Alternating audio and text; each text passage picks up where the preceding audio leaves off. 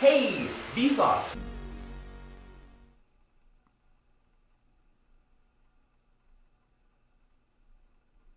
Kevin here. Why do humans wear human babies?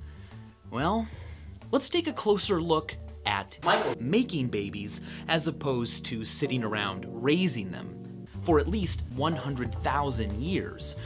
More importantly, being naked and mating all of the time might be a good thing. It's a sign of a socially adept and normally functioning brain.